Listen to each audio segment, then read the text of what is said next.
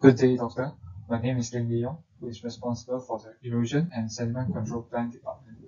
So, my major presentation will be the EACP, while the minor will be the Earthwork, water reticulation, costing, and estimation.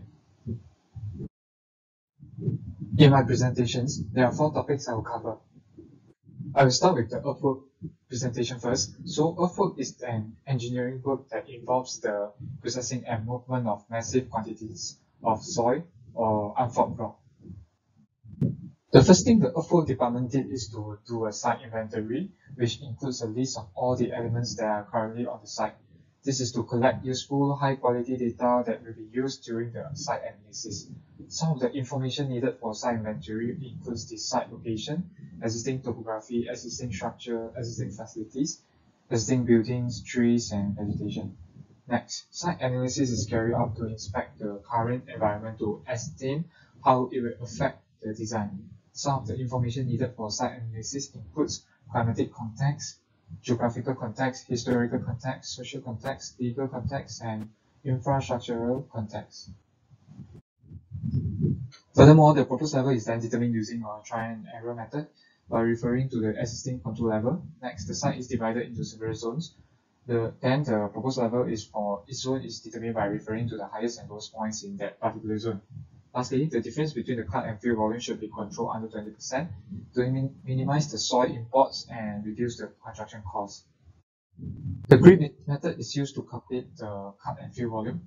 The smaller the grid size used, the higher the accuracy. So the difference between the cut and fill is controlled under 20%. Step 1, the grid size is chosen as 50 meter times 50 meter. Step 2, the site is divided into several zones. Step 3, draw uniform grid lines. Step 4, determine the reduced level at each corner of the grid and label as original points, OP. Step 5, calculate the difference between the proposed level and the original points and label as SP, which is the spot height. Step 6, find the average difference between the spot heights. Next, multiply the average SP difference by the area of each grid. Lastly, sum up the total cut volume and fill volume. Basically, there are 2 types of slope, which are natural and man-made. Next, there are a few types of failures such as fall, topple, slide, spread, and flow. Besides, the factor of safety is the ratio of the maximum load that the soil can sustain. It can be calculated using the Bishop simplified method, which uses the static equilibrium of slices of soil to determine the factor of safety.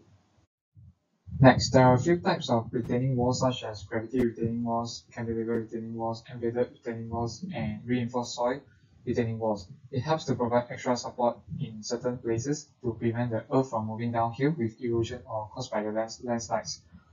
In our project, it was built on a slope in which the difference in reduced level between vertical and horizontal distance is more than 10 meters. A gravity retaining wall with a wider base is chosen. Next, move on to the water reticulation system. So the water reticulation system has these few components such as storage tanks, pumps, pipelines, joints and fittings, control valves and meters, fire hydrant and truss. For pipe network system, there are 2 types such as closed loop pipe network and dead end pipe network. For closed loop, it allows free flow of water supply in many directions. If there is maintenance, the water supply could still reach the surrounding buildings via this network. For dead end, water does not flow continuously along with the pipe system. The pipe system is distributed to multiple branches such as main lines, sub-mains, and branch lines. Any damages in the branch lines will affect other users in the sub-main lines. Next, I will discuss the design criteria for nodes and pipes. For nodes, the residual pressure at each node must be sufficient to allow water to flow without pumping during the peak flow. The minimum residual pressure is 7.5 meter, while the maximum is 30 meter. Then for pipes, the minimum pipe size must be 100 millimeter.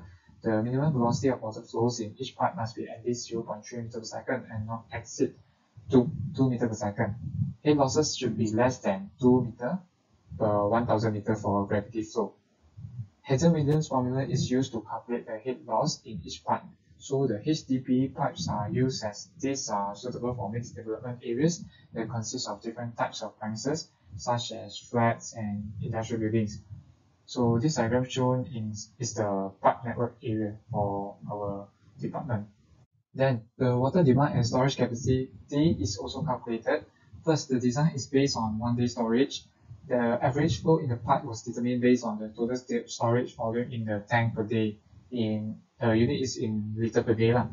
Next, the total water demand is calculated by multiplying the area and average daily water demand. Last, the minimum dimensions for the combination of the suction system, pumping station, and service reservoir is 32 meter times 81 meter. It is determined based on the average daily water demand. Next, the peak flow rates are calculated to design the pipe size. So the peak flow rates can be calculated by using the formula below. It is 2.5 times the average flow rate QA, while the factor is 2.5 because our site is considered as an urban and rural areas. Moving on to the calculation by using EPA-NET, which is the water distribution system modeling software. So the node is a point in the pipe network that connects the pipe together and where water enters or exits the reticulation network. All nodes in the network have achieved the minimum residual pressure at each node, which is at least 7.5 meter and not exceeding 30 meter. Next, pipes are to transport clean and treated water from the water storage tank to the targeted area. The diameter of pipe size in our plan is 100 mm, 150 mm, 200 mm, and 250 mm. And the heat loss in every pipe is less than 2 meter per 1000 meter. Lastly, the water tank is designed in the shape of a cylindrical water tank. Then the dimensions of the water tank are assumed and calculated, and then we calculate the height of the elevated water tank.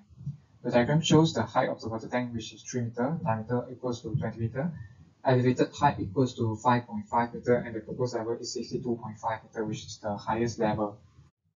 Next, move on to the costing and estimating. It is the process of estimating the costs and other resources needed to complete a project within a defined scope. There are a few types of equipment used in construction. First is the excavator. This is used for excavating and other reasons like truly difficult work, destruction, stream taking, and cutting of trees. The second one is the bulldozer. This is broadly utilized for the evacuation of river soil or rock layers and lifting of soil.